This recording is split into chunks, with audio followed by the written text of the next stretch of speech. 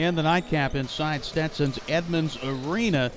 Bucs taking on the Hatters, and well, a new Hatters team with a new coaching staff, and well, a couple of new wrinkles to their lineup. They're a hot shooting team, and the Bucs will have to try to get up early. They did just that as they put together an early offensive run.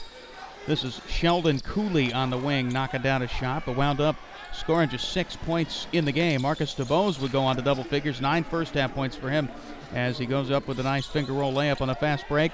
However, Stetson able to capitalize on a few turnovers. That ball knocked away by Joel Narbergs. And on the other end, Chris Perez with a three.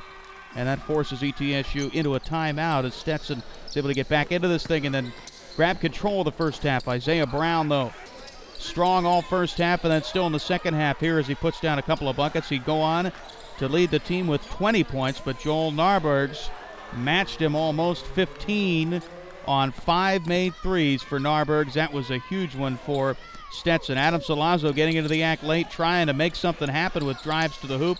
And then the big hoop to Isaiah Brown. Salazzo with one of his 6 assists to go with 13 points. Nice between-the-leg dribble and slices through to the ASUN logo there. Trying to find inventive ways to the rim, but Stetson just kept on scoring. Isaiah Brown with another nice two-handed stuff there. And then Salazzo with one last-ditch move up to the rim.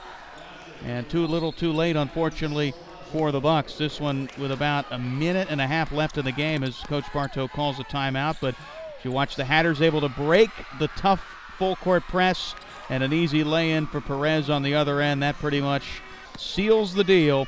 Marcus DeBose a last-ditch three, but a big rebound grab by Adam Pegg as the Hatters out-rebound the Bucs 45-28, and that is one of the main storylines in the 73-65 win for the Hatters as they will move to 1-0 in conference play. From DeLand, Florida, for the Buccaneer Sports Network, John Stevens.